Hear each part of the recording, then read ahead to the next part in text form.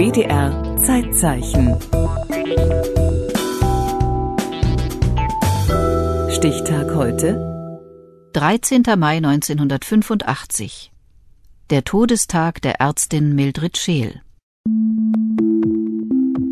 Der Psychoanalytiker Sigmund Freud kämpfte ein Leben lang gegen Tabus. Aber seinen Tumor der Mundhöhle nannte er nur das Ding. Es ist nicht gut, allzu viel darüber nachzudenken, schrieb Papst Johannes der 23. kurz vor seinem Tod 1963 und vermied dabei, seine Tumorerkrankung beim Namen zu nennen. Krebs wurde verdrängt, galt bis weit in die 1970er Jahre hinein als Tabu. Das Thema war immer mit Tod assoziiert, man wollte nicht darüber sprechen, sagt der Hauptgeschäftsführer der Deutschen Krebshilfe Gerd Nettekofen. Infektionskrankheiten wie Cholera, Tuberkulose, Pocken, Kinderlähmung hatten zumindest in Industrieländern ihren Schrecken verloren.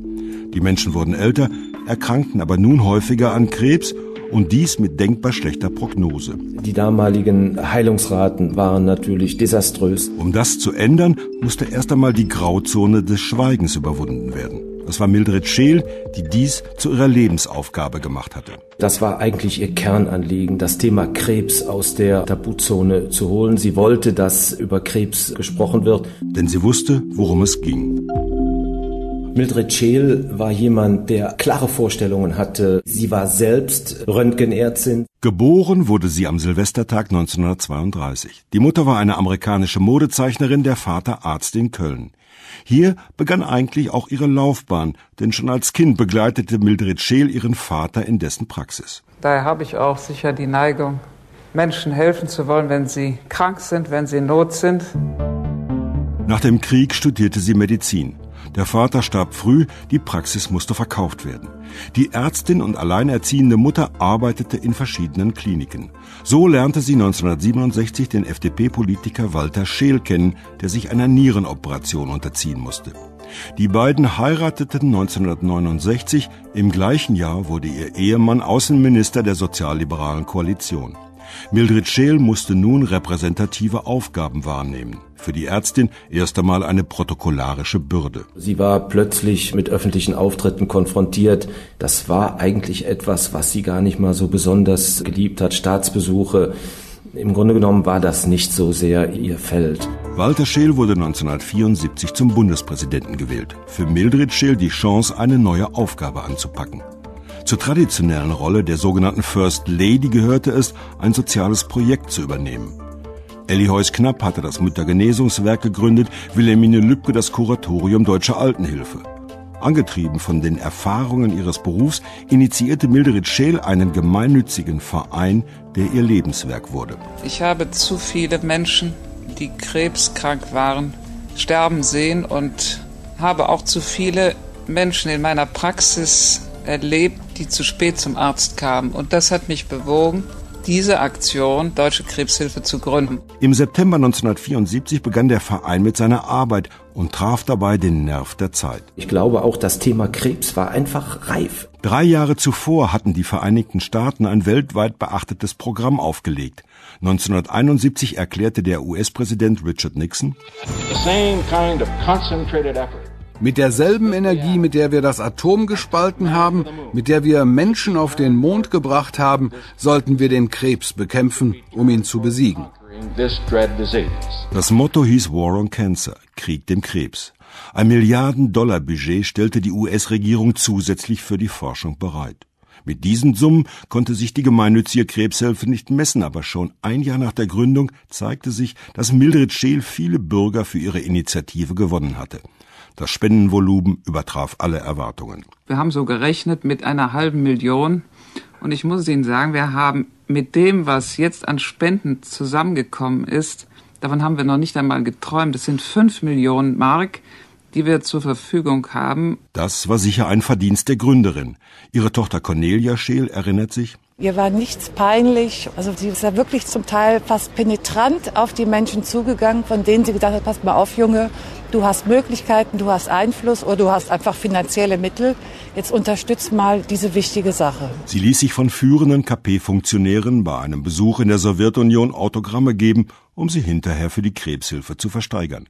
Gefragt bei einem diplomatischen Treffen, ob sie für Spendengelder auch auf dem Tisch tanzen würde, antwortete sie: Mir ist jedes Mittel recht, den Menschen zu zeigen, hier sind wir, Deutsche Krebshilfe, und wollen euch klar machen und wollen euch anregen, wollen euch in das Bewusstsein hereinregen, geht zur Vorsorge. Mit ihrer Energie und ihrer Popularität wurde sie zu der Galionsfigur der Krebshilfe. Sie wusste das und sie wollte es so. Ich glaube, dass das heute schon so weit ist, dass selbst wenn ich einen Fußball bewege, die Menschen, die will ja damit nicht Fußball spielen, nichts liegt mir ferner als das. Irgendwie ist diese Kommunikation da, Krebshilfe. Dabei vermied sie Horrorszenarien. Sie verwies eher auf die Möglichkeiten, der Krankheit zu begegnen. Es ist eine bundesweite Bürgerinitiative, die die Menschen sachlich informieren möchte darüber, dass sie bei bestimmten Verlaufsformen der Krebserkrankung, wenn sie regelmäßig die Vorsorgeuntersuchung wahrnehmen,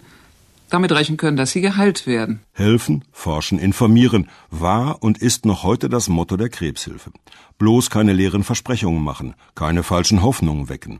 Auch wenn in den USA ein ungebremster Optimismus herrschte, wusste Mildred Scheel, dass dieser War on Cancer ein langfristiger Stellungskrieg werden würde. Ihr war natürlich immer bewusst als Ärztin, dass man für die Bekämpfung der Krebskrankheiten einen langen Atem braucht. Aber sie wollte insbesondere Zuversicht und Hoffnung bei den Patienten wecken. Die Bevölkerung honorierte Arbeit und Auftreten. 3-mal in Folge wurde sie zur Frau des Jahres gewählt. Aber sie hatte sich nicht nur Freunde gemacht. Bei der organisierten Ärzteschaft stieß vieles auf Ablehnung, denn ihr Anspruch rüttelte in den 70er Jahren am Selbstverständnis vieler Mediziner. Mildred Scheel war auch eine streitbare Person. Sie wollte was verändern. Das bedeutete aber auch, sie musste in den Köpfen der Ärzteschaft etwas verändern. Wenn wir heute über eine interdisziplinäre Zusammenarbeit sprechen, das hat sie damals schon gefordert. Das war für die Ärzte damals ein Tabuthema. Die Ärzte haben den Patienten als ihren Patienten betrachtet. Krebs war mehr als die bösartige Wucherung kranker Zellen, die man rausoperierte, bestrahlte oder mit Chemotherapie behandelte. Mildred Scheel begriff Krebs als soziale Krankheit, die das berufliche Leben bedrohte, Familien erschütterte und die Betroffenen aus dem psychischen Gleichgewicht warf. Mit diesem Verständnis stellte sie die konventionellen Therapieansätze in Frage. Da haben sich natürlich auch Interessensvertretungen innerhalb der Ärzteschaft zu Wort gemeldet und die waren nicht damit einverstanden, was Mildred Scheel damals im Sinne der Patienten gefordert hat. Und sie hat sich mit vielen angelegt. Als die Amtszeit ihres Ehemanns 1979 endete, verlor sie den Status der First Lady. Die Präsidentin der Krebshilfe, Mildred Scheel, musste sich nun vielen Vorwürfen stellen. So schrieb das Deutsche Ärzteblatt Ende 1979: Sie muss sich fragen lassen, ob nicht gar der Lärm ihrer Werbetrommel mittlerweile zur Verbreitung der Krebsangst mehr als das eingetrommelte Geld zur Bekämpfung des Krebses beigesteuert hat. Der Ärztefunktionär Jörg Hoppe nannte die Krebshilfe Anfang der 80er Jahre eine Modeerscheinung. Der damalige Vorsitzende der Ärztekammer Carsten Villmer warnte vor überzogenen Erwartungen und der vermeintliche Rebell unter den Ärzten, Professor Julius Hacketal, hielt den Appell zur Früherkennung von jeher für groben Unfug. Ich habe die Befürchtung, dass sogar eine ganz bewusste Krebshysterie erzeugt wird, um mit dem Gespenst Krebs von Seiten der Ärzte noch mehr Macht auszuüben und noch mehr Geld zu verdienen. Mildred Scheel reagierte gereizt, wenn sie ihre Zeit den Kritikern opfern musste. Ich bin überzeugt, dass wir auf dem richtigen Weg sind. Der Beweis dafür sind die, die im Frühstadium der Krebsentstehung behandelt wurden. Sie zählen zu den Überlebenden, die geben mir recht. Und das ist für mich der lebendige Beweis, dass wir auf dem richtigen Weg sind. Mit dieser Entschlossenheit konnte sie punkten und gewann die Mehrheit der Öffentlichkeit. Der Journalist Gero von Randow schrieb in der Wochenzeitung Die Zeit Anfang 1980 ein Plädoyer für ihre Arbeit. Mit ihrer Sammelwut mag sie manchen lästig sein. Ihre Ehrlichkeit macht sie den Ärzten zum Ärgernis. Ihr Werbestil ist gelegentlich den Ästheten zuwider. Dennoch ist es verdienstvoll, wie sie unbeirrt daran festhält, dass wir noch lange nicht alle Möglichkeiten ausgeschöpft haben, den Krebs zu besiegen. Und so wuchs das Spendenaufkommen von Jahr zu Jahr. Geld, mit dem die Krebshilfe neue Projekte initiierte. Gerd Nettekofen. Ihr ging es von Anfang an darum, dass Krebspatienten auch in sogenannten Zentren versorgt werden. Also sie hat ja schon sehr früh, 2 Jahre nach Gründung der Deutschen Krebshilfe, die sogenannten ersten 4 Tumorzentren in Deutschland mit der Deutschen Krebshilfe gefördert. Und um die Behandlung von Krebspatienten sollten sich nicht nur die Onkologen kümmern. Ihr ging es aber auch darum, die seelische Betreuung der Patienten nach vorne zu bringen. Sie hat die ersten Selbsthilfegruppen gegründet. Die psychosoziale Versorgung in Krebszentren war ihr ein Anliegen und ganz besonders auch die Palliativmedizin. Die erste Palliativmedizin, die sie errichtet hat am Universitätsklinikum Köln, die erste Station in Deutschland überhaupt. Dieses Feld hat sie mit angestoßen. Dazu kam die intensiv geförderte Forschung für krebskranke Kinder. Mildred Scheel wollte zudem eine flächendeckende Versorgung. Krebshilfe als Bürgerbewegung. Jeder sollte profitieren. Ich tue alles, damit jeder die Chance bekommt, egal wo er wohnt, die gleiche Diagnostik und Therapie und auch die Nachsorge zu bekommen, die ihm zusteht. Denn es ist noch lange nicht so, dass die Menschen, wenn sie an Krebs erkranken, die gleiche Behandlung erfahren. Und das ist mein Ziel, dass man das in den nächsten 20 Jahren schafft. Das sagte Mildred Scheel im Februar 1981. Da war sie 48 Jahre alt und durfte hoffen, ihre Arbeit in den kommenden 2 Jahrzehnten fortzusetzen. Aber die Kämpferin gegen den Krebs erkrankte selbst an einem bösartigen Tumor. Am 13. Mai 1985, heute vor 30 Jahren, starb Mildred Scheel, für viele überraschend. Denn die Frau, die das Tabu Krebs gesprengt hatte, verheimlichte weitgehend ihr eigenes Leiden. Aus guten Gründen, wie ihre Tochter Cornelia Scheel erklärt. Es wussten nur mein Vater, ihre persönliche Referentin und ich. Also für mich war es ganz schlimm. Weil sie sagte auch, das darfst du niemandem sagen. Sie hat gesagt, die Menschen dürfen das nicht erfahren, dass ausgerechnet ich jetzt an dieser Krankheit leide, weil das wird viele mutlos machen. Unter großer Anteilnahme der Bevölkerung wurde Mildred Scheel in Bonn beigesetzt. Dass der damalige Bundespräsident Richard von Weizsäcker die Trauerrede hielt, verdeutlichte die hohe Wertschätzung, die die verstorbene Gründerin der Krebshilfe genoss. Dieser Kampf setzte vor allem einen Menschen voraus, der keine Vorurteile und Tabus akzeptierte, der keine Mühe scheute, der mutig der Krankheit und dem Tod bei anderen ins Auge sah und mit größter Tapferkeit bei sich selbst. Es gab Befürchtungen, dass die Krebshilfe ohne ihre Gründerin bald scheitern würde. Aber Mildred Scheel hatte stabile Strukturen geschaffen. Die Deutsche Krebshilfe ist heute neben den staatlichen Organisationen der größte private Geldgeber in der Krebsforschung. Das wissen viele gar nicht. Kapital, das gebraucht wird. Denn noch immer können längst nicht alle bösartigen Tumore geheilt werden. 30 Jahre nach dem Tod der Ärztin Mildred Scheel halten namhafte Forscher den einen großen Schlag, wie in den 70er Jahren erhofft, für ausgeschlossen.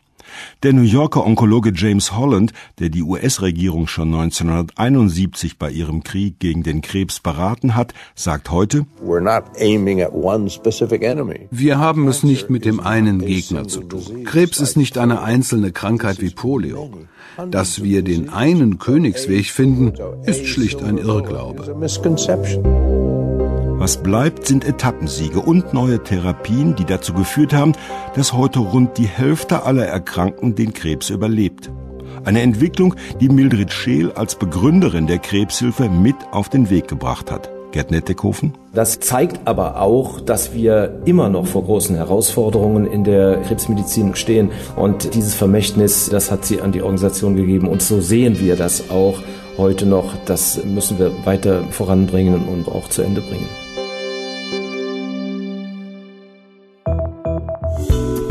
Zeitzeichen.